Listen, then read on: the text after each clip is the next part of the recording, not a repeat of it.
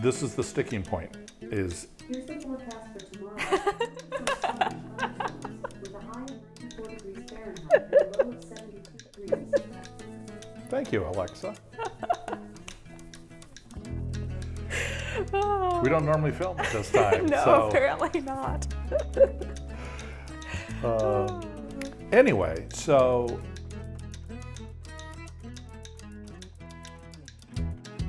welcome back to another episode of This and That, a coffee chat with the Harras. I'm Kelly, this is my dad, Scott, and we have an update this week.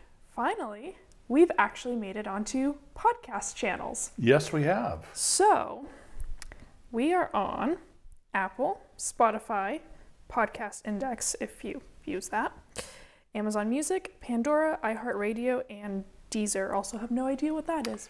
Yeah, Deezer was different. I had not heard of it, but apparently it's all around the world. And you had to classify what kind of podcast you had, which is nearly impossible. So I put it under the general knowledge category because we weren't sports solely. We weren't a specific sport because that was also a choice. An option. We're not 100% business. Correct. Correct. And we're not entertainment. We're entertaining, we hope, at least to ourselves. So I just went under general knowledge, and I had to choose something. And I didn't have a phone a friend available, so that's what I went with. General. Yeah. And then we're also, of course, on YouTube Music as well, which we've always been Yes. on with this particular podcast. But yes, very happy that we've made that step. You can also find on our website Oh, yes. a link to the latest episode. Actually, you can just play it from our website. So if that's how you want to find us, that's possible too. Yeah. We've actually entered the real world now. Yeah, we're right up there. So I think we're going to rearrange the order a little bit today and start with a little bit of real estate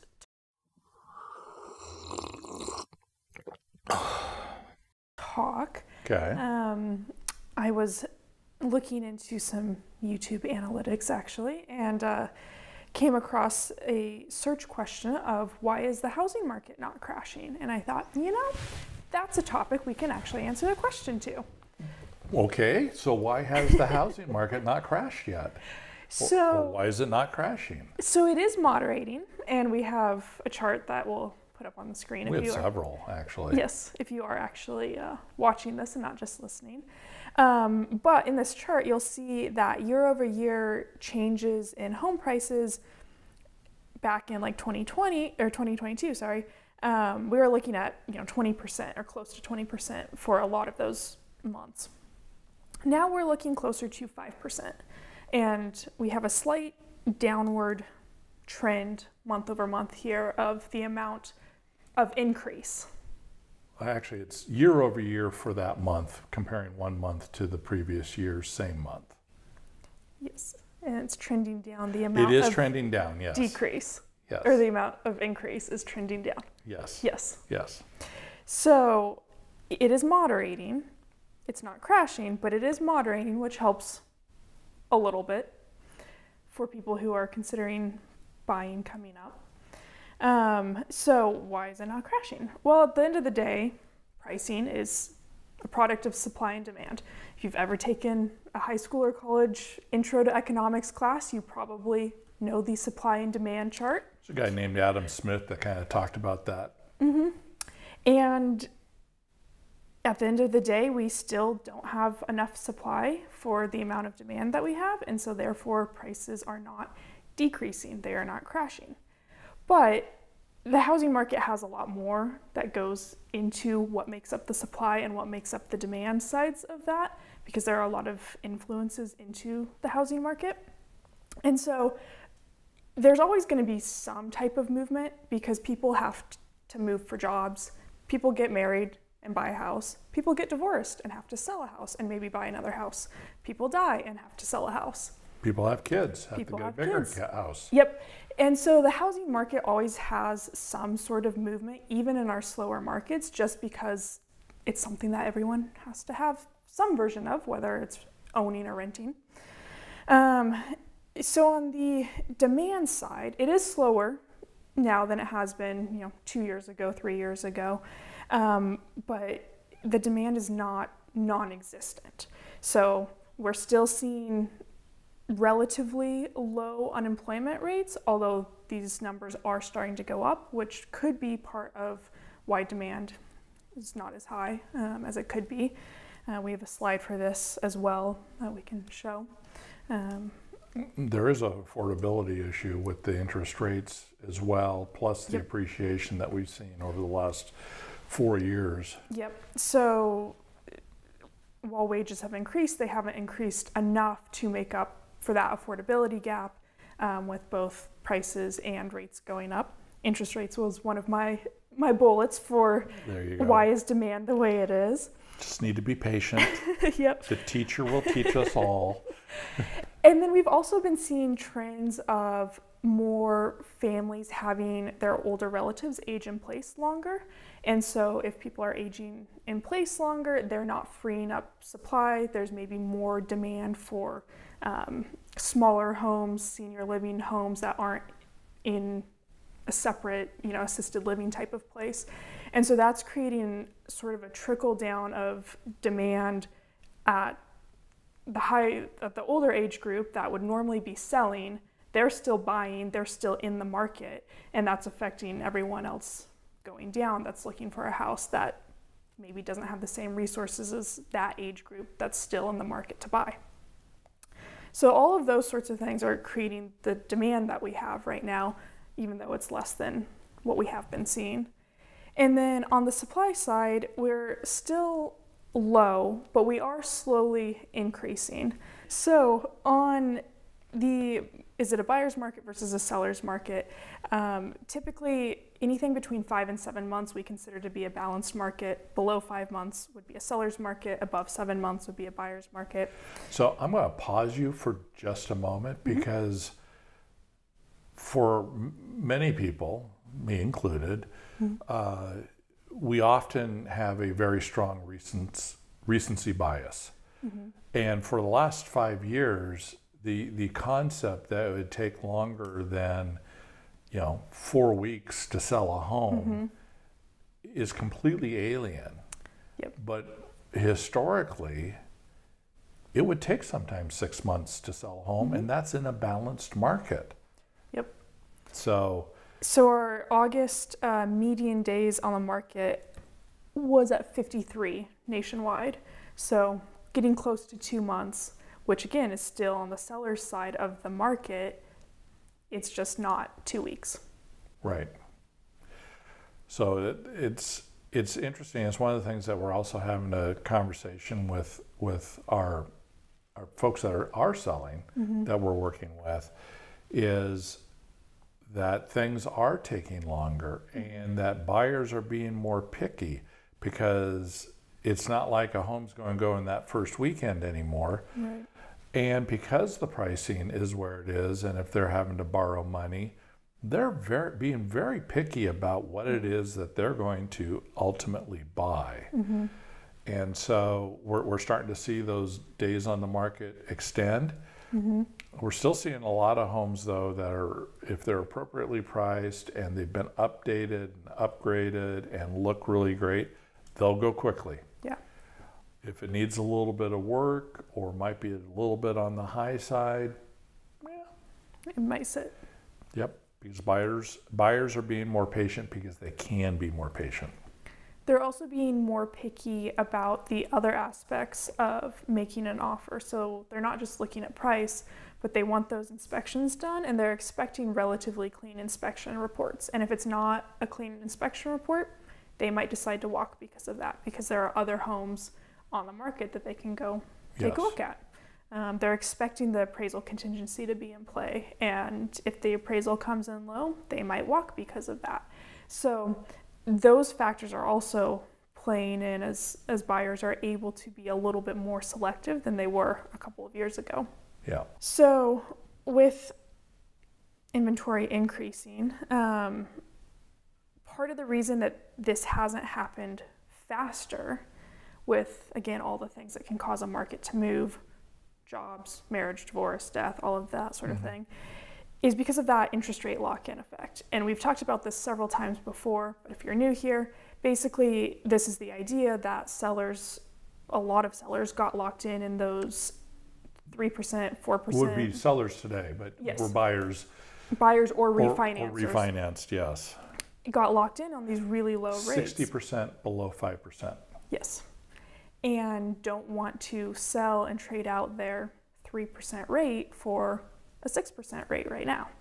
And so even if they don't love their house and it's not perfect, they might decide to remodel or just wait it out a little bit longer and not sell because they don't want to give up those rates. Again, going back to the affordability issues, the increase in the price of housing combined with the increase of rates means that they might end up with the same monthly payment and get less house than Right. they were getting in the current house that they have. Well, and it also, the other side of that though is, again, we're having buyers that are being hesitant. And some of them, and one of the reasons why we're having this segment, some of them are like, well, the housing market's going to crash and I'm going to get a better deal.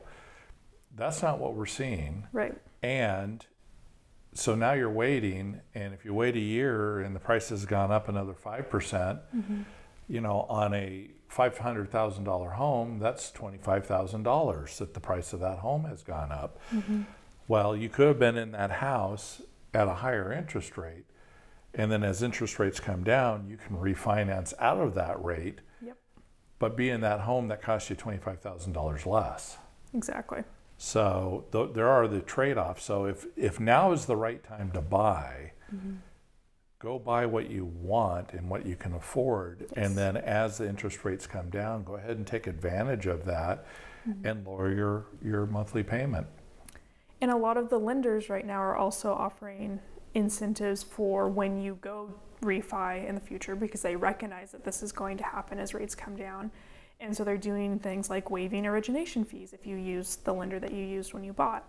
And so they're anticipating that this is going to happen as well and trying to help incentivize people to buy and then refi when the time comes. Yep. And then a couple other things I had on why inventory hasn't increased as fast as we maybe thought it would with the slowdown of buyers. So one is still that our building levels have been low for the past 15 years. 15 years, yeah. Builders really pulled back after the Great Recession.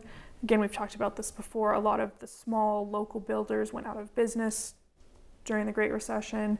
And even the big builders were hit hard by it. And so they've been very hesitant to overextend themselves and end up with too much inventory that they can't get rid of. And we've talked about it before, but we're going to mention it again. You know, we're seeing even the big builders pulling back right now because they see what's going on the job market side, and they don't want to get overextended, as you mentioned. And so new builds are just not coming onto the market at the rate that we really need to sustain just normal growth in the housing market. Normal population growth. Yes. And really this came about because, again, of that underbuilding happening at the same time that a really large millennial population came to the age where they were finally able to buy. It took them longer. A lot of them got hit by the Great Recession happening shortly after getting out of college or kind of right as they were getting into their early phases of their careers, and then they weren't able to buy. And there was this whole idea of, oh, millennials just don't want to buy a house. Well, it turns out they did. It just took them longer to get there. It also took them longer to get married. It took them longer to have kids. All these things that traditionally lead to people buying houses took that generation longer to do. And so then you had a double generation effect coming into the market at the same time, which was somewhat what we saw during COVID, was a lot of those people getting into the market finally with the low interest rates. And I believe, if I remember correctly, it was just before COVID started that millennials overtook Gen X as the biggest purchaser demographic. And then obviously that accelerated through COVID with those low interest rates and that generation finally being able to be in a place to purchase. I will be really curious to see 10 years from now for Gen Z, who are in some ways in a similar situation of the oldest of them right now are mid-20s towards late 20s and got hit with high rates, high home appreciation. And so if they didn't get in during that COVID time, how long is it going to take them to get into it? Right. Will they decide to buy? I expect they will. I've already started to see some articles with the narrative of, you know, Gen Z is redefining life goals, and that includes not buying homes. Same thing was said of millennials 10 years ago, and that was not actually the case. It was just they couldn't buy at that time. Right. It was a timing issue. Yeah. And so I will be curious to see in, 10 years what this looks like for Gen Z. Yeah.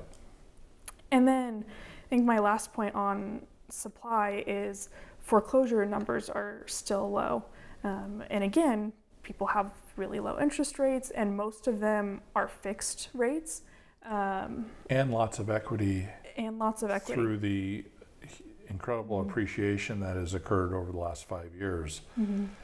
And so they're not upside down, Yes. which is what was the case in the late 2000s. And there are a lot of adjustable rate mortgages in the late 2000s. And so when that new rate kicked in, it maybe became unaffordable at that point. And then there was that, and they were upside down. A lot of subprime buyers that were approved for loans that they probably shouldn't be in. And it is so much harder to get a mortgage these days than it was then. Yeah. So, yeah. So more fixed rates, more equity in the home, and more highly qualified buyers. It's leading to a lot lower numbers of foreclosures. Yeah. And so that's another potential source of homes on the market that just isn't happening. Right. So that's a bit of a summary of why we're not seeing a housing crash, why prices are moderating and have been moderating here a little bit more in the last couple of years compared to the crazy COVID times, but we just, at the moment, don't have the conditions to produce a housing price crash. Right. And we've looked at this, not necessarily on this podcast, but you and I have looked at this before, where we've gone back and looked at the Kansas City Federal Reserve and looked at home prices during recessions in the past. Yes. And if you look at all the recessions from like 1973 forward, there's only been 2 recessions where home prices actually dropped. Yep. And they are both because of housing issues. They were housing-led recessions. Yeah, they were housing. So it was the late 70s and the stupidly high interest rates from the late 70s into the early 80s. And the Great Recession, which was also a housing-led recession. All the rest of the recession, so we've been talking about, it looks like we're heading into recession. We're getting comments and on our videos about, gee, I think we're already there, even though they haven't officially said so. Even in most recessions, the worst that happens is the pricing goes flat. But if you look historically at that chart, it was amazing how prices have gone up through all but the 2 recessions in the past. So, which tells you that historically, housing actually helps lead us back out of recessions. Yes. Unless they're the ones that cause it. Yes. So should I talk about the economic news that we had this week?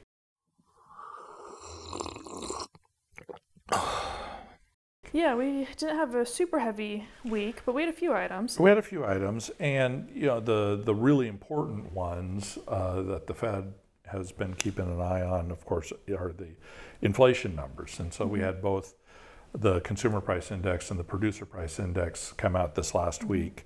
The producer price index increased by 0.2% in August, which pretty much matched the consensus estimates for the week. In addition, I'll get to CPI in just a moment. Initial filings for unemployment claims totaled 230,000. That was up by 2,000 from the previous week. and was higher than the estimate of 225,000. So we're continuing to see softening in the job market. Let me see, somewhere I have in here, my consumer price index also went up 0.2%, which was in line with expectations. However, the report showed that core prices climbed 0.3%, slightly more than expected. And so on an annual basis, headline inflation was at 2.5%, while core inflation was at 3.2%. Okay. Now, what is interesting, and I'm going to try to find my little note here, is that once again, the big driver of that is what they call, let me see, here it is. Most of the core strength came from the stubbornly high shelter costs. Funny, we were just talking about that. Yes, boosted by the Byzantine, as this article says, owner's equivalent rent, which measures a measure that asks homeowners what they could get if they rented out their residence. The yardstick, which comprises a very large 27% of the total CPI, and that rose 5.4% from a year ago. And if you saw our commentary from last week about there's some economists that are arguing if you'd reduced interest rates earlier, it would have impacted this homeowner's owner's equivalent rent rate, because that would drive the monthly payments down, so to speak. So, this is the sticking point. Here's the forecast for tomorrow. Focus on sun and thunderstorms with a high of 94 degrees Fahrenheit and a low of 72 degrees. Thank you, Alexa. We don't normally film at this time. No, so. Apparently not. Anyway, so this is that tug and pull, that a lot of this inflation is related to housing costs. And so, you know, the one of the fears, though, on the other side of that argument is if you lower interest rates, then that's going to drive more buyers into the market. We still don't have supply like we'd like to have. That's going to drive prices back up again. Yeah. So it's almost a no-win. It's almost a no-win. I've seen discussions of stagflation again, which, if you're my age, you've lived through it once in the late 70s. It is not fun. I remember that coming up as a topic of concern when the Fed first started increasing rates in like 2022. And then that had sort of died away here for a little while. So it's interesting that has come back up again. Yeah, Damon, who I believe is the CEO of Citicorp, I will get the right thing flashed on the screen. He basically had a quote this week that he's not ruling out stagflation. He's hopeful that it won't occur, but it's still on his mind as CEO of where we may be heading because of this yin and yang pull on housing costs. So those were the numbers that came out. Now what's interesting is we had talked about the Somm rule before, which was Claudia Somm, who's a former Fed economist, and basically when unemployment increases by 0.5 percentage point above the low point, that's for 3 months. For 3 months, that's a predictor of a recession. So she came out this week and had a couple comments which I found interesting.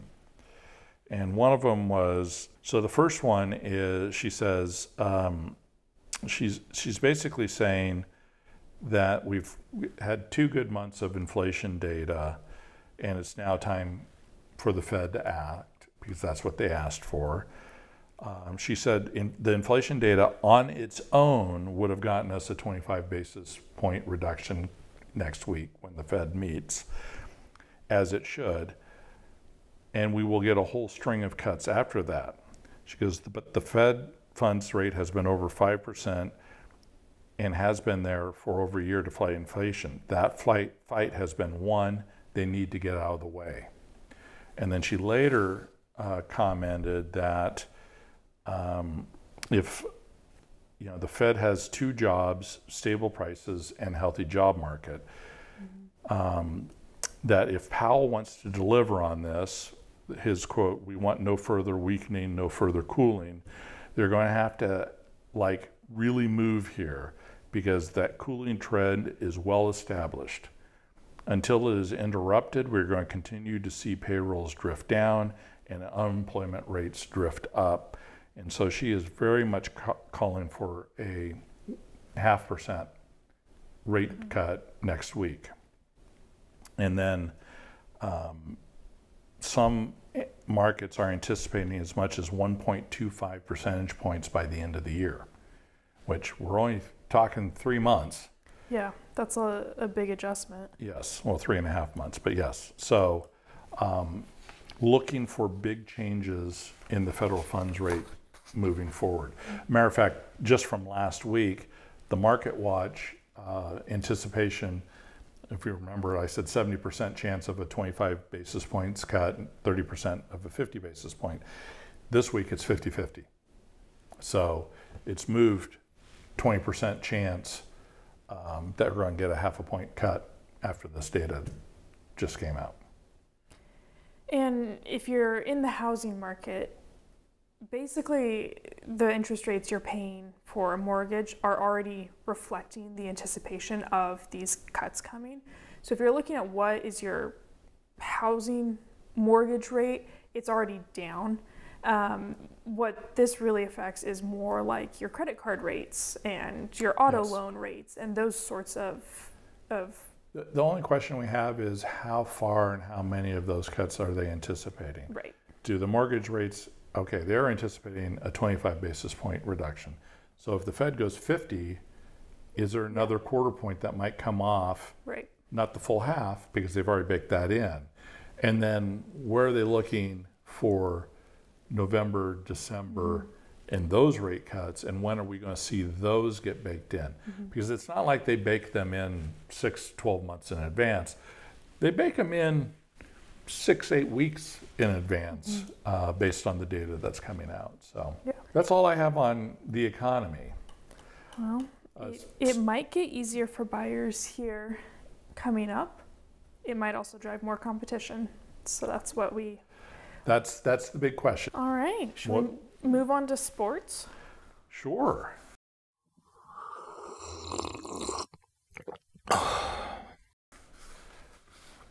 Should we start with F1? It was a bit of a banger today. It was a good race today, yeah. If you've been trying to decide if you want to get into F1, I'd say go watch the race from earlier today as we record Sunday. Azerbaijan. Azerbaijan. I can't do the English as English drop because that's not English. What he's trying to say is Azerbaijan. Hey, there we go. Or Baku. Either would work. That would have been easier, but I couldn't think of Baku. Trivia question. Did you know that Baku is the lowest capital city elevation? Yes, that was flashed on the episode today. Yes. It's below sea level. It is below sea level. Yeah. That is that's a good trivia question. See that one on Jeopardy at some point.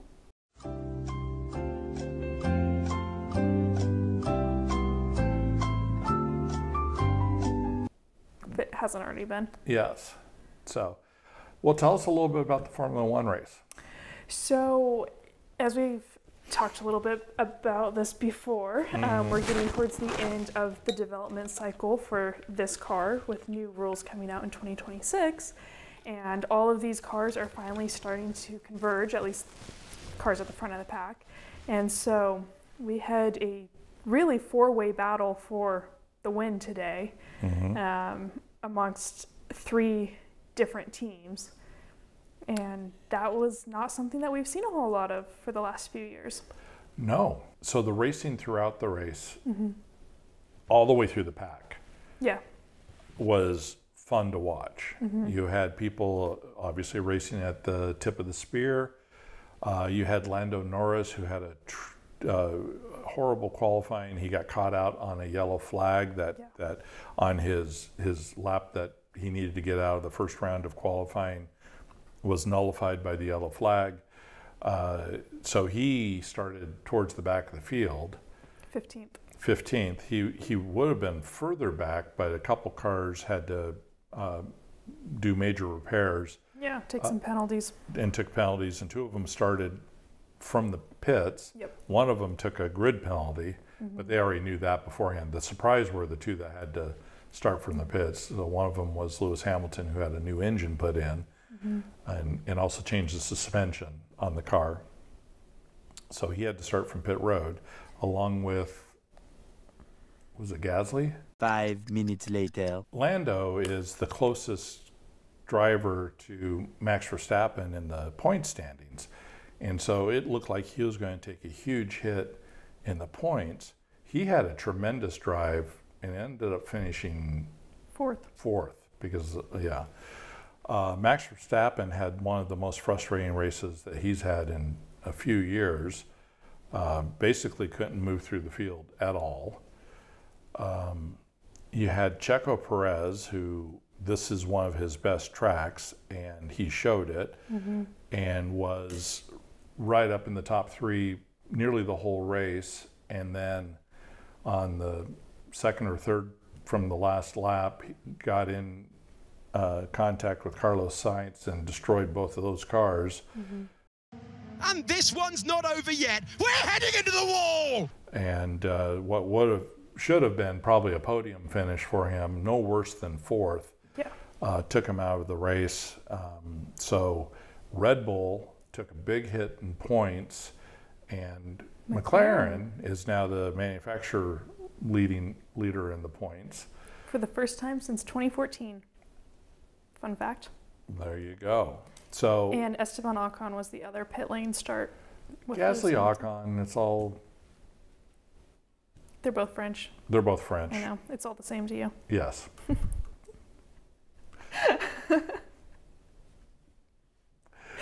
We haven't gone into the name bucket association that you do with... Another video.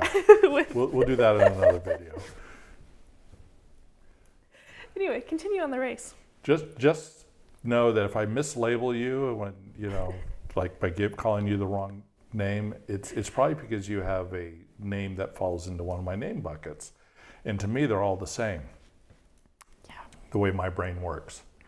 So, anyway, after 3 times, I'll get your name right most of the time.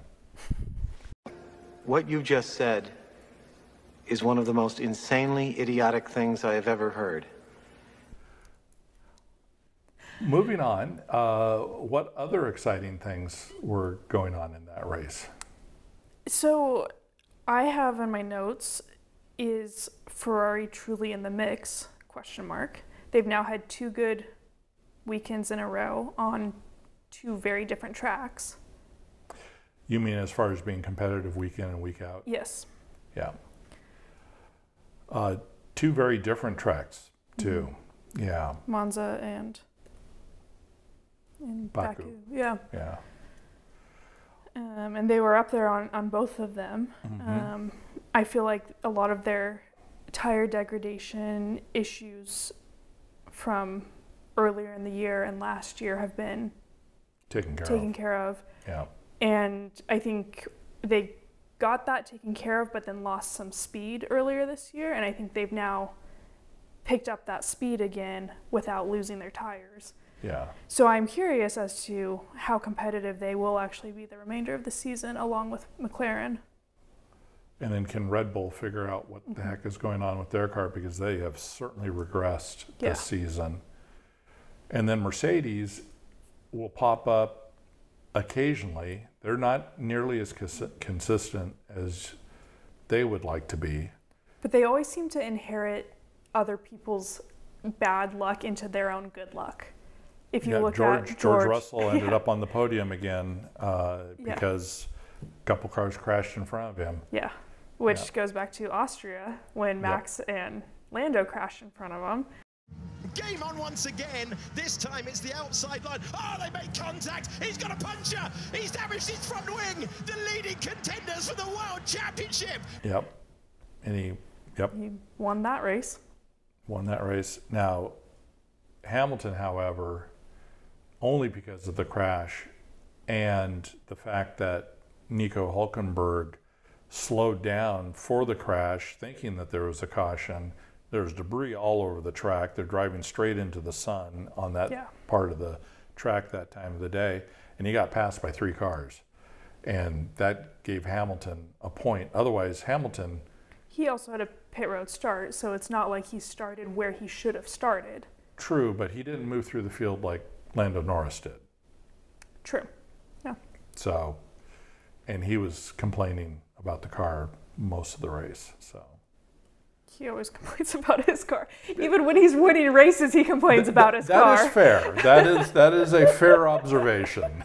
That is fair. You know, like at least when Max was winning races by 20 seconds, he wasn't complaining about the car the whole race. True.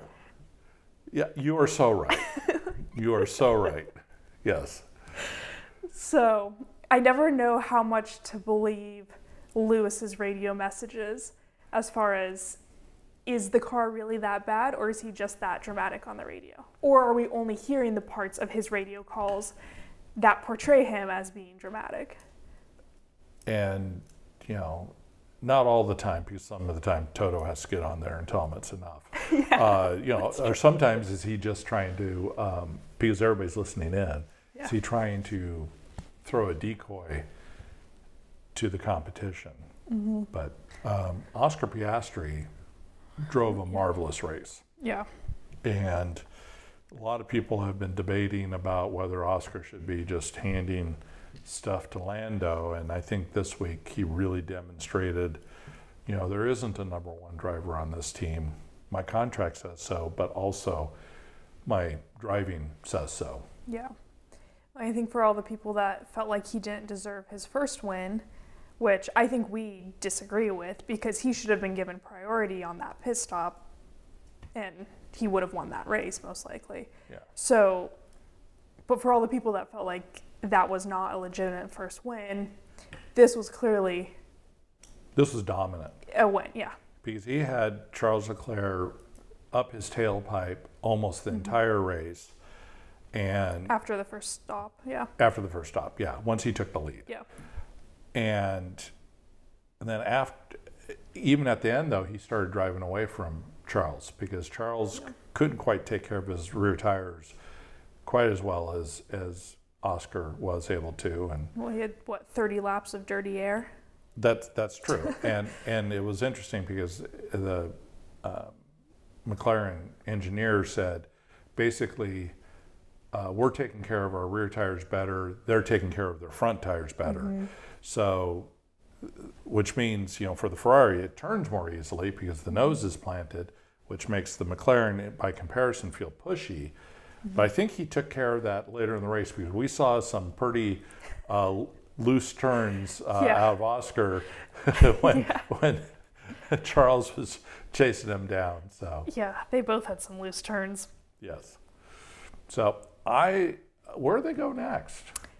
So I also have this note. They go to Singapore next, which is another street circuit. And I actually really like this stretch of the schedule.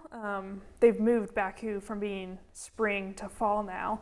And I like both of these tracks. I don't know why in particular, because I feel like a lot of the time street circuits aren't the most exciting. True.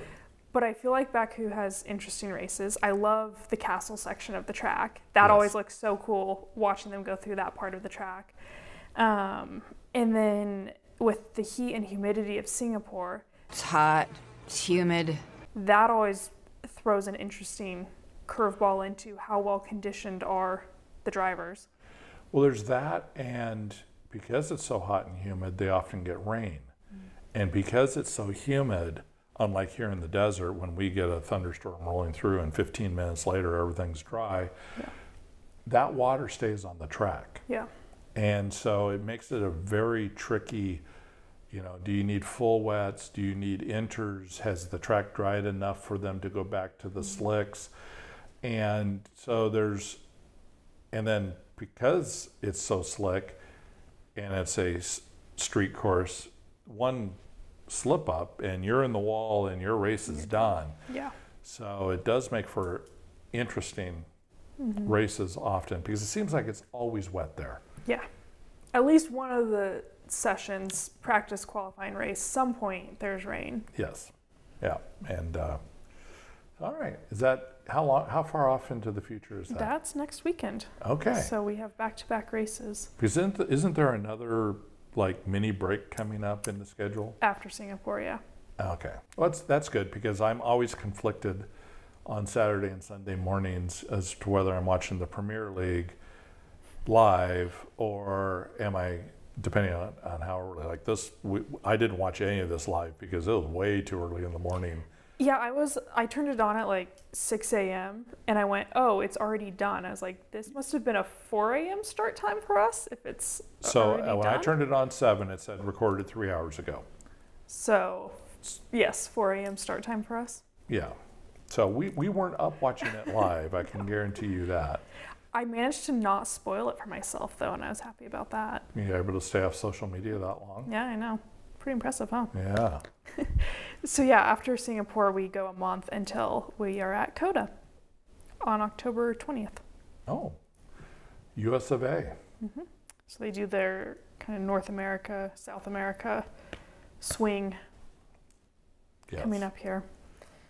The other interesting thing coming up is we only have 7 races left, but 3 of them are sprints. So on the can Lando catch Max front, he does have potential for More 24 opportunities to score points. Yeah, 24 Yeah. more points across those 3 sprints. 24 more points?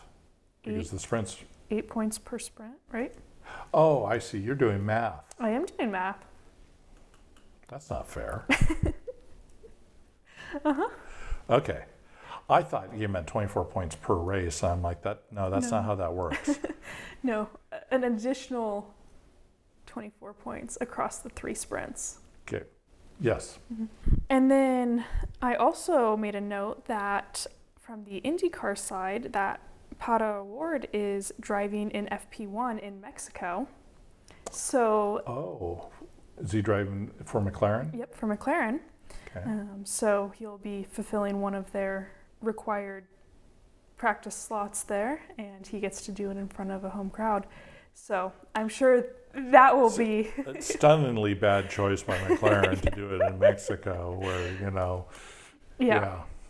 I saw, I think, a post off of his account that basically he was finishing the IndyCar season today at Nashville and then heading to Europe for F1 testing with McLaren. And so they are putting him to work for the rest of McLaren's season, it looks like. Oh, good. F1 McLaren season. So, yeah. All right. So a little Very crossover exciting. coming up. Yeah. So this week in NASCAR was Watkins Glen, a former Formula One track. Formula One went to Watkins Glen for 20 years.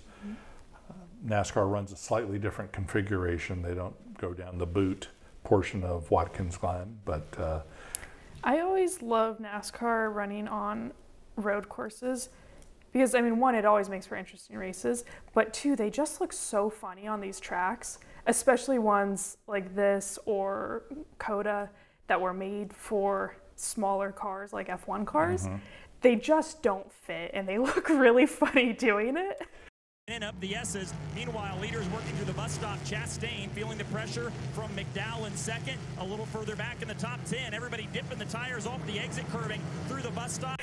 And Well- you're so sideways going through some of these quarters because they just have to run over the curbs in a way that, well, they make it fit yeah, well, with lots of mostly.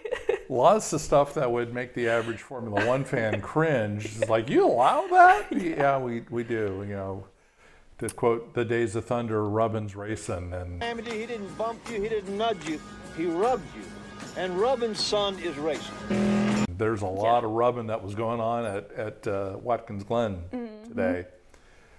Yeah, and it was not a good day if you're one of the playoff cars. It was a bad day if you're a playoff car. So 10 of the 16 cars in the playoffs all had an incident or a penalty or both. If you're Brad Keselowski, you were involved in 2 pit road penalties and a car driving over the top of your car. Is the orange and blue car side by side with Logano. Oh, Logano kind of gets into the 6 or vice versa, but either way, man, what a hit for the 24. It was super tight. That is such a funnel through there. There was nothing between it. Here's the view from Tyler Reddick. Look up ahead. So not a good day for him, not a good day for Denny Hamlin. The list goes on and on. William Byron didn't have a good day. Who else got caught up in all this stuff that... I think Harrison Burton got caught up in something. Oh, yes, his car got tore up. Towards the end. And so a lot of movement up and down. Ryan Blaney was out on the first lap. Yes. Speaking of trying to make too many cars fit into one spot, he had a fairly innocuous looking couple, as cars were trying to get through the wreck. Yeah, for NASCAR standards, I mean, that was They weren't very big hits, yeah. and completely lost his steering. Yeah. And then kind of raised an interesting question because the car had to be towed because he had no steering, and the tow truck took him straight to the garage. And NASCAR said, well, that means you're done. And he says, well, wait a minute. We didn't get a choice as to where the car was dropped off because at a lot of the tracks with the new low-profile tires and how low they run these cars now that they have diffusers. I mean, they turn these stock cars into race cars now. If they get a flat tire often, they'll get high-centered on the transition from the apron to the banking, and the car can't go. And so they get towed back to pit road where they can change the tires and the car continues. And so he was very upset that NASCAR said you're done because you got towed back to the pits. He says we didn't get a chance to look at it. This might have been something, if it was a tow arm or something like that, they could have fixed it on pit road in less time than the mandatory limit is for repairs. And so it's a conversation I think that they're going to have back in Daytona this week because it raises a very good question. Why can I tow that car with a flat tire and they can continue to race, but I can't tow that car that might have a 3-minute repair, but he can't race anymore. Right. So there were far worse tore up cars still going around the track than Ryan Blaney's car. And I think this is interesting because a lot of the time once you've had outside assistance, you're done. And it makes it a cut and dry rule of can you get the car back on your own or not? And you have an answer. But with this generation of car, that's changed things for NASCAR. Yeah, because the flat tire can disable a car. Yeah. And they just simply cannot move because they're high centered. Yeah. As much as I enjoyed this race because it was thrilling right down to the end, I have to say the Xfinity race yesterday was even more entertaining. And it's an older style car that they run, less horsepower and whatnot, but boy, were those guys wheeling those cars around that track. And they're also dealing with fuel mileage. They had a lot of different things going on in that Xfinity race that from a neutral fan, I didn't have anybody I was, necessarily cheering on. Right. From a neutral fan's perspective, it was a very entertaining race. And I've always been curious as to why, if you're a fan of racing, why most fans don't show up for the lower division series races at whether it's a NASCAR event, whether it's Formula One and Formula 2 is racing, or Formula Academy. It's racing. If you're a racing fan, racing at any level is entertaining. I have just as good a time going to the local racetrack and watching local drivers race at Tucson Raceway as I am going up to Phoenix and watching the Cup drivers. Probably more entertained actually at the local racing because there's some characters there, you know? They're not so PR trained. Yeah, they're not as well PR trained, that is for sure. So... well, and I was thinking about this actually also, that when we go up to Phoenix for the races, we do try to get there for the Truck Series race, the Xfinity race on Friday and Saturday. And in some of the years past, we've had some really good races in the truck race last year was probably the best of the race of the three that we saw that weekend. Yeah. Yeah, it was a bang-up show. And it was a half-empty arena, track, stadium. What's the word I'm looking for? Stands. There we go. English as a foreign language is English. Yeah, that. We'll bring a thesaurus next time. And I was getting there. Yeah, I was enjoying it because I had the IndyCar race on my laptop going and the NASCAR race we had on the big screen going. And so since they were on at the same time, kind of flipping back and forth, watching what was going on in IndyCar.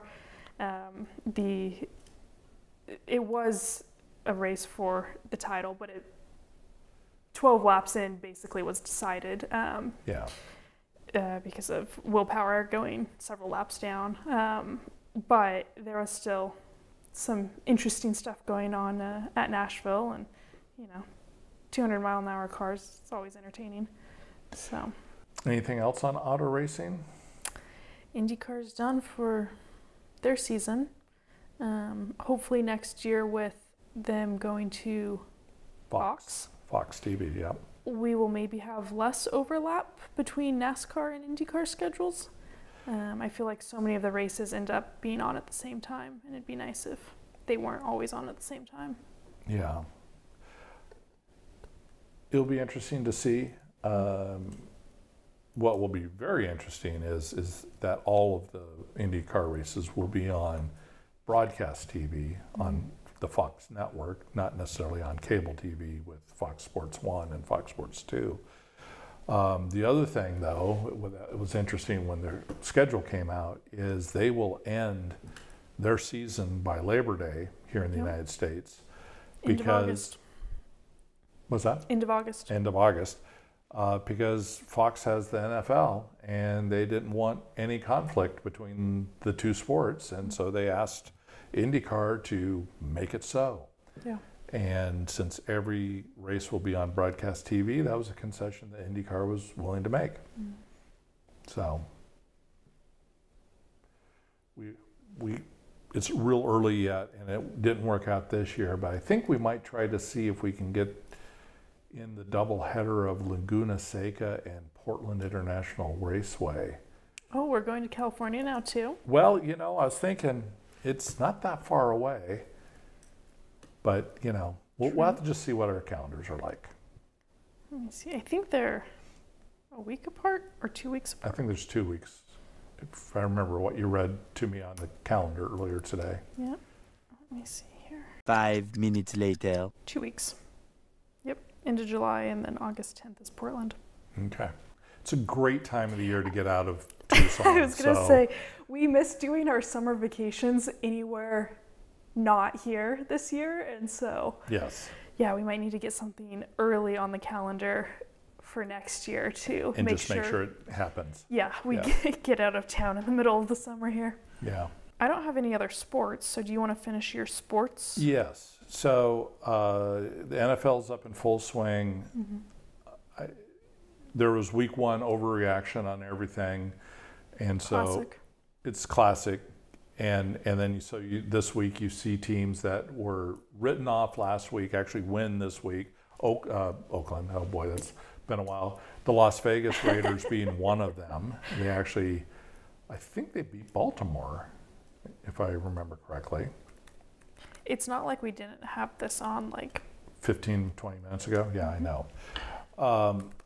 There were a lot of games on, though, so.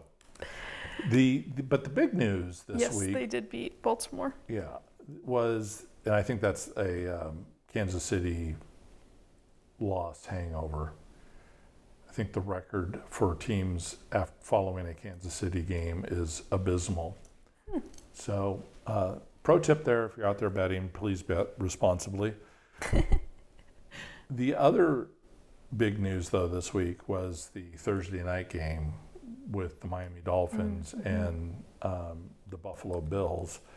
And, I didn't see any of this game. Well, Tua, the quarterback for the Miami Dolphins, and I won't even try to say his last name, suffered yet another concussion. Easily the fifth that we know of. All of them have been extraordinarily severe, the frozen arm type level of concussions. Not good. And there's a lot of pundits calling for him to retire.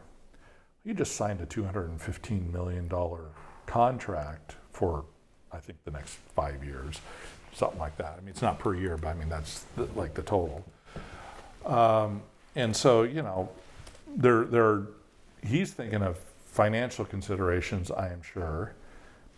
If you ask his family, they probably have other considerations that they're more worried about. Yeah, NBC Sports, Tua's contract has no concussion clauses, exceptions, or waivers. Yeah. So what it made me think about, though, was the difference between concussions in NASCAR and concussions in pro football. So two prominent, and one of them's in the Hall of Fame, one of them's going to end up in the Hall of Fame, drivers left the sport because of concussions, one of them being Dale Earnhardt Jr. Now, Dale still occasionally races and will do a few races a year, but he basically quit because of the side effects and the aftermath of his concussions. And then 2 years ago, I think it was 2 seasons ago, Kurt Busch mid-season had a concussion and has never raced again and has retired from the sport. Yeah. And so it makes me wonder what is different. They're both extraordinarily macho sports, and so it's not like you can say that it's people that play football are tougher and whatnot. And a friend of mine talks about, you hear golfers talking all the time, but they're afraid of hitting it into the trees to the right. They're afraid of hitting into the water on the left, or they talk about the word afraid. And you never hear race car drivers talk about fear. Because you can't be a good race car driver if you have an ounce of fear in you. It's just, they're just hardwired that way. So it's not that issue. And so I started thinking, is it like when you're pulling 3.5 Gs in a corner, is it a vision issue that happens because you've had this series of concussions? Is it an actual slowing of the reflexes because of the damage to the brain, to the extent that you understand why you're in that race car? You can't do things that you used to be able to do and needed to do for your safety and for the safety of others on the track. I don't know, because the studies on CTE damage, particularly in football players, is pretty well documented now. The NFL loses a number of players each year, retired players, to suicide because of the effects of CTE. This is a path I wasn't really thinking that we're going to go all the way down. And so I just wonder, I mean, for me, when I saw Tua on the field, I'm like, if I was him, I'd be done. Yeah. Knowing what we all know now about concussions and CTE damage and all that effects, and then the clear contrast where Kurt Busch and Dale Jr. were both at the peak of their careers. There's no question. And yet they walked away from the sport. Yeah. On the money side, Apparently his contract carries more than $167 million in injury guarantees, and he also earned a $42 million bonus upon execution of the deal. It does have some date payouts along the way, but he's hit 15 million of that 42 million already. Yeah. Well, the other interesting thing is the owner of the Dolphins convinced Tua to take jiu-jitsu lessons to learn how to fall. Now, he didn't fall when he got this concussion because he was running with the ball and ran into the defender head first. Which, dude, you have a concussion problem, maybe slide. Yeah. Live to fight another day, so to speak. Yeah. So the jiu-jitsu thing didn't work out in this particular case. Yeah. Anyway, I just found it curious, the contrast between the two sports. Has the CTE topic been researched at all with auto racers? Not that I'm aware of.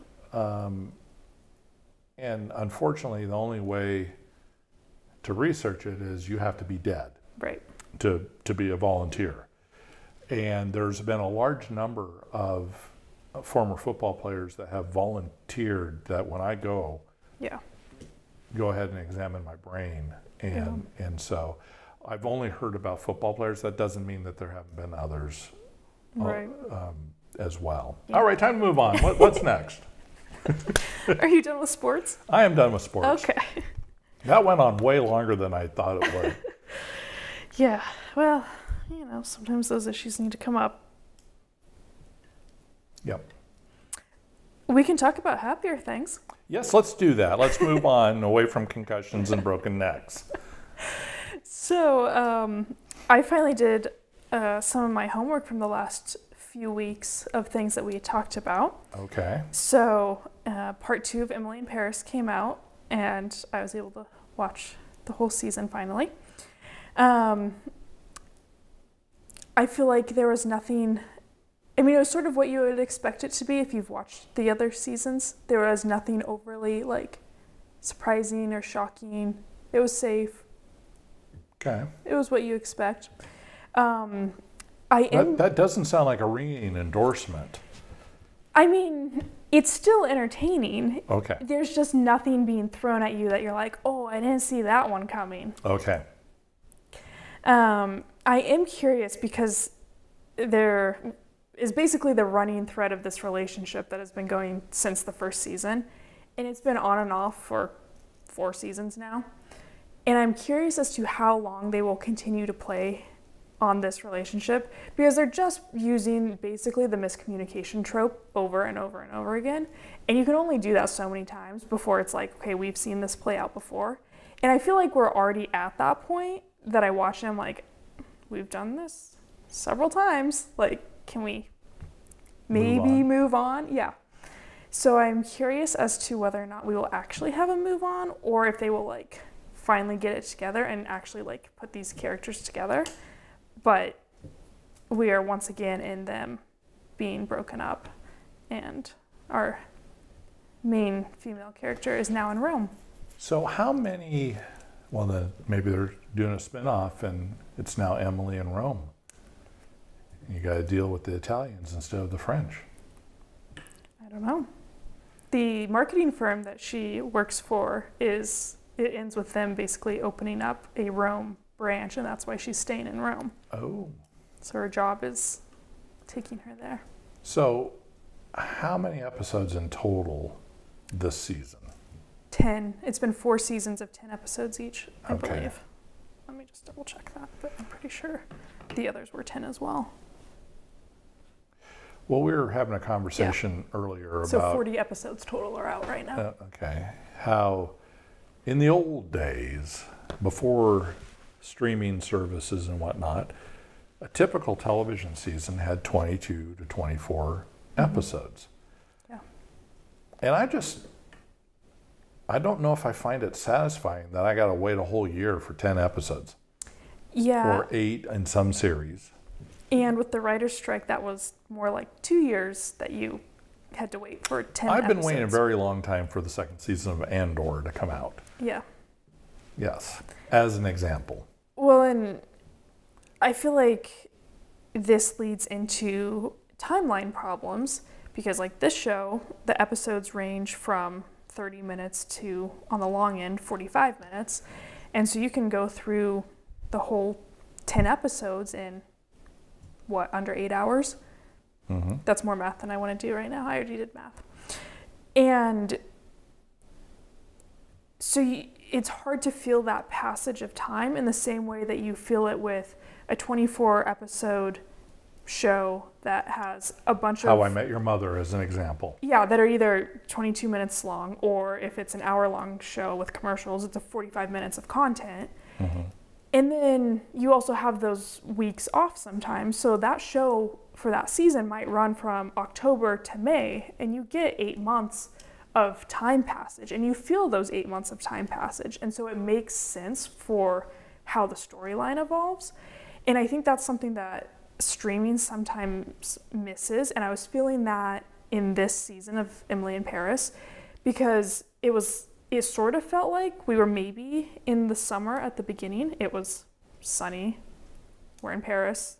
I looked this up. Average annual rainfall in Paris is about 25 inches per year.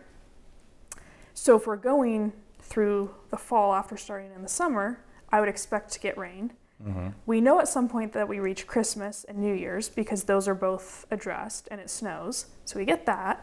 And then we have more sunshine again after our New Year's episode, basically. So again, how much time passed between New Year's and the end of the season? Are we supposed to think that we've gone summer, Christmas, summer? I don't think that's actually how much time has passed, but we don't really know. And I counted 1 rain scene in the whole season and a couple others where maybe rain was implied, like it looked like the cobblestones were maybe wet, but it was not actively raining in the scene. Yeah, I mean, if it was Emily in Tucson, you could get away with that. Yeah, and I was thinking about Grimm as another show based in a rainy place, Portland. Mm-hmm. Granted, Portland gets a little bit more rain than Paris. 38 to 40 inches, but yeah. But you knew it was raining in a lot of those episodes. It was clear that you were going through fall, winter, spring there. And I just don't know how long these things happen in Emily in Paris. And so then when you're talking about, okay, has she moved on from this relationship? Well, that relationship ended 15 minutes ago in screen time, and we don't have any seasons except summer and Christmas. So how much time has passed?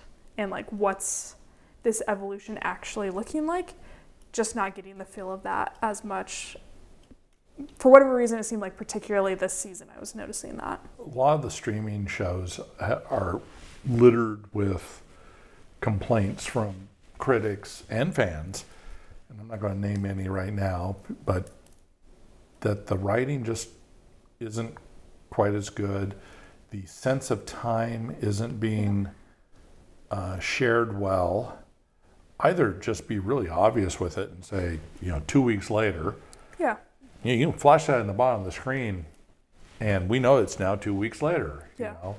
Did a fade to black, came back, and then there we go. There was another show, I can't remember the name off the top of my head, that I watched a few weeks ago on Netflix. And basically the premise was they checked in on the same date every year going forward. Mm-hmm. And so you knew because they flashed up, it's now, July 15th, 1995. And then the next episode, it's July 15th, 1996. So you get that evolution of time. And so there's more of that ability to suspend your disbelief that these things can happen. Right. Because they're putting in the fact that there's been this time evolution. No idea. No idea. Cannot tell when this season was supposed to start and when it was supposed to end. Yeah, it's probably a different video or a different commentary, but I mean, I think the art of writing has suffered in places that make shows. I was going to say Hollywood, but we now make shows all around the world. We always did, but now even more so than ever. Right. And there used to be writers' rooms, and you'd have senior writers that worked with a lot of junior writers, and they taught them the craft. And I don't know if it was when all the studios started merging, and it might have been budget cuts or whatever. And of course, you get rid of the expensive people, which are your senior writers. And those are the ones that were teaching basically the next generation of writers how to write, how to storytell, how to create characters, how to world build, all those things that when you watch some of these very high-priced series on some of the streaming platforms are absolutely missing. Yeah. And so, I mean, you're talking about just a little rom-com type show, you know, where you're not expecting a lot of depth, but you're expecting a little bit more than apparently what you're getting. Like, just make it rain more than once in the season. We're in Paris. Yeah. Or show me for sure that we are going summer, Christmas, summer. I'd be fine with that too. Yeah. So, anyway. So my other interesting sort of question was, I'm wondering if this show actually has its first, like, true antagonist. Because it hasn't, I mean, it's sort of had okay, this is kind of the antagonist of, like, this season or this part of the season or whatnot. Mm-hmm. But I feel like we have sort of, like, new person that came in who's kind of coming across as being deceptive, like, from pretty early on. And so I'm wondering if it will play out that way, or if, again, this is going to be like, for this phase, this person's this way, but then they're going to get their redeeming arc and come back around, because we don't really have, like, the bad guy of this show. Well, every protagonist needs a good antagonist, and again, that's, you know, part of story writing. Mm-hmm. Even Jerry Seinfeld had Newman. Hello, Newman. That's before my time. Yeah, but some of you out there will know what I'm talking about. Uh-huh. Yeah. So yeah, that's my thoughts. You know, if season 5 comes out, will I watch it? Yeah. It seems like that you're left a little flat from this season. In some ways, yeah. I mean, again, it was just nothing new, I think. Yeah. Sort of the feel, other than we've moved from Paris to Rome, which, I mean, I'm okay with that. Okay. I have done very little watching of anything other than sports the last week or two, so yes. I have nothing to share in the entertainment world, so to speak. I also have done 1.5, because I'm not done with my second, listens through of F1 Trillion, Post Malone's country album. And so I have sort of developed my initial thoughts on that. And again, not a Post Malone listener, you know, most of the time. So my commentary is not versus his other albums, because I know nothing about his other albums. Yeah, when we talked about Post Malone and him releasing his album, we got a very upset Post Malone comment about this is his worst album ever. Well, if you've been a Post Malone fan, this isn't going to sound like the rest of his albums. So yes. So this commentary is only related to this album being as part of the country sphere of music, because that's what I know. And I think what was really interesting to me, and that struck me right away, so first track on the album is a collab with Tim McGraw. And I heard that the first time and I went, this sounds like it could be a Tim McGraw song. It, like, fit, it made sense. And then I kept listening and went, not only that, this feels like a song that could have fit on a Tim McGraw album from the late 90s or early mid 2000s. It had that sound of, like, country to me. Okay. And so as I continued listening, I was like, okay, is this a theme? I would say for a good part of the album, yes, it is. the collabs sound like they could belong to whoever it's with, and for a lot of them it sounds like it could be in the period that they were active in. Okay. So I thought that was interesting. It also makes sense to me why the singles are the ones that have been released, because it's Morgan Wallen, it's Blake Shelton, it's, you know his name? Well, if I knew who you're talking about, I would. Oh, why am I blanking on his name right now? Brad Paisley? No. One eternity later. He didn't do one with Garth Brooks. No. Luke Combs. Luke Combs. Okay. Luke Combs. Anyway, because they're all current active artists, and therefore their sound is current. Even Blake Shelton he's been around a while, but his sound has evolved if compared to his early stuff. Yeah. Yeah. And so hearing how that sort of all Dolly played Parton's out, going to be very upset to hear you don't think she's still active. well, you know, not as active as some of the others. So I thought that was really interesting, and I'd be curious if you go listen to this album, if you hear the same thing in it, Okay. or if that's just how I took it. But some of them in particular really stood out to me as like, this is a sound that is not a 2020s single song sound to it. Well, this was Morgan Wallen.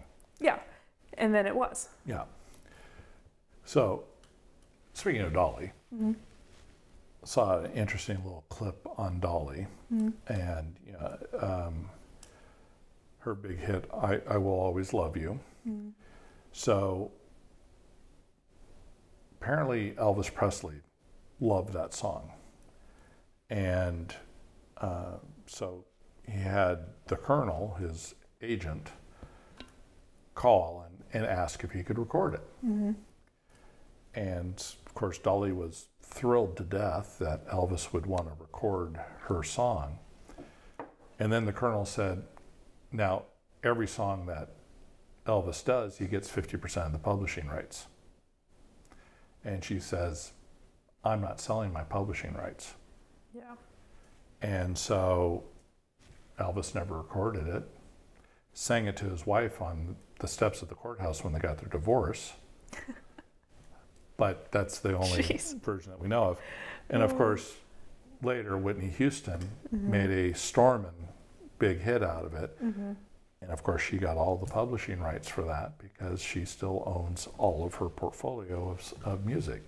Interesting. I've often said she's probably the best businesswoman in Nashville or America, because she knew even early days that's where her value was. Those songs that she wrote, that's where the money comes from. Right. And she's absolutely right. So she still gets those residual checks. So yeah, I think you'll have to listen to this album at some point. All right, I will listen to it on one of the services that carries our podcast. Yes. Good time to flash it up on the screen once more. Yes. You can listen to this on these platforms. And I will also be curious to see if he does another country album in the future, or if this was a one-off and then he goes back to what he was doing. It makes you wonder what motivated him to do this in the first place. You know, maybe, you never know. You know, he's on a camping trip someplace and got introduced to country music and fell in love with it. Or, well, he's from Texas originally, so. Well, then he probably grew up with it. So, it'll be interesting to see. If he does do another album, I'm curious as to what it will sound like, because he only had 3 songs on this that were his exclusively. What were your thoughts on the 3 solo songs? I haven't listened to them enough to really know, but I don't know that I know what his solo country identity is based off of just those 3. Okay. Again, need to listen to them more, but that's why I'm curious as to, okay, if he does another one, that's more of just him, what is his country sound going to be? Okay. So. All right. Well, I'll take that as my homework to do at some point in time. I don't know when. So I think that was my homework that I got done this week. Okay. So next week it might just be me. Kellie will be on an airplane at the time that we normally shoot this. Unless we go early Monday morning. Unless we do it early Monday morning, which I might advocate for because, I'm just me by myself. I don't know. I already drone on enough as it is. Well, until then, do you have anything that you're looking forward to? So I am actually playing golf tomorrow for the first time in at least 2 months. Whee! Because of my lengthy illness. Mm-hmm. And it's not going to be 100 degrees tomorrow, which is good. So I'm kind of curious now. We've closed the practice center for overseed, which means I haven't swung a club in over 2 months. I have no idea, and we're just going to hop onto that first tee and see what happens. Have fun with that tomorrow. Yeah, I might only play 9 holes. I'm just going to really manage and listen to what my body's telling me. That might be a good idea. Yeah, and especially since we don't tee off until after 10 o'clock, so it'll be, I mean, while it's not 100 degrees, it still will be warm. Yeah. We had a little remnants of a tropical depression move through Arizona today, and so it's cooled things off a little bit, but it's going to be a little humid. It's going to be humid, yes. Yeah, by our standards. So I'm looking forward to that. Hopefully I will survive. Yes, that would be preferable. That would be preferable. If not, then Kellie will be here next week by herself. Yeah, I'm looking for someone to edit these last minute. Yes. Well, you can always learn the software. Yeah, in a week? No. Yeah, I didn't think so. Yeah. Well, it's sort of funny that was your looking forward to, because mine was fall weather, ? We don't have any 100-degree days in the 10-day forecast right now. So maybe our heat will be... On mine, I saw 199-degree day. That's not 100. It is not 100, but it's still like warm. Yeah. The nice thing is we're at the time of the year now where it starts cooling off. Yeah, fairly nights quickly. are getting better. Yes, and so that helps a ton. And then once the winds shift and we get the dry air, then it really cools off at night, because that dry air cools so fast in the evenings. I did do a little research, and in 2 of our last 4 years, our last 100-degree day was not until October. So might be a fall. It's like in Oregon when we get that false spring and the sun comes out for a few days and all the flowers bloom and the grass grows and everybody's all excited, and then it rains for another 2 months. Yeah. This might be our false fall, where we think we are done with triple digits and then they come back in a couple weeks. Yes. But I am optimistic, if not realistic, on our coming up weather. It's actually all in all been a very manageable summer for us. So I think we've had more 100-degree days than you think. Well, I'm not judging it by that. I think we've had fewer 105-degree days and 110-degree days than we've had in the last couple of years. So as of this past Wednesday, we've had 91 days of 100 or more. Okay. Which puts us in 4th position for the most 100-degree days in a year. And we've had 39 105-plus degree days, which is also 4th. Well, look, I did spend most of the summer indoors because I wasn't well, so I missed out on a lot of that fun. And we've had 6 110-plus degree days, which puts us tied for 8th. Look, this is not the kind of marketing we want to do on our channel for living in Tucson. So, I mean, actually, I do agree. It wasn't that bad until like the last month when the monsoon stopped. Because we had a pretty good monsoon until about midway through August, and then it kind of dried up, and September's been quiet on the monsoon front. Yes. So, yes, it's been better. We've just had some hot days also. Well, and maybe that's what it was, is because we were getting the relief of fairly regular rain. Yeah. So even though it was 100 something, it cooled down to, 78 very quickly when a storm would roll through. And yeah, and when that's happening every other day, it's not as bad. It's not, it breaks up that monotony of hot day after hot day. Yeah. Even though it was a hot day, it wasn't a hot day all day. All day, yeah. Yeah. Exactly. You live in the desert, you develop this kind of logic. Yes. Well, you're the one that walked outside and it was, 73 degrees out, and you're like, oh, it's kind of chilly.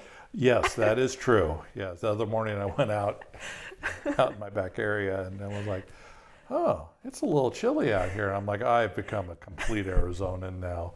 73 degrees. I might need to go get a jacket. Yeah. You do adapt quickly, that is for sure. Yes, that is absolutely for sure. All right, do you have anything else? I think we've rambled on for far too long at this point. So, yeah, I think this might be our longest podcast. Yeah. I'm going to say yes, without even looking. We might need to break it into 2 parts or something. I don't know.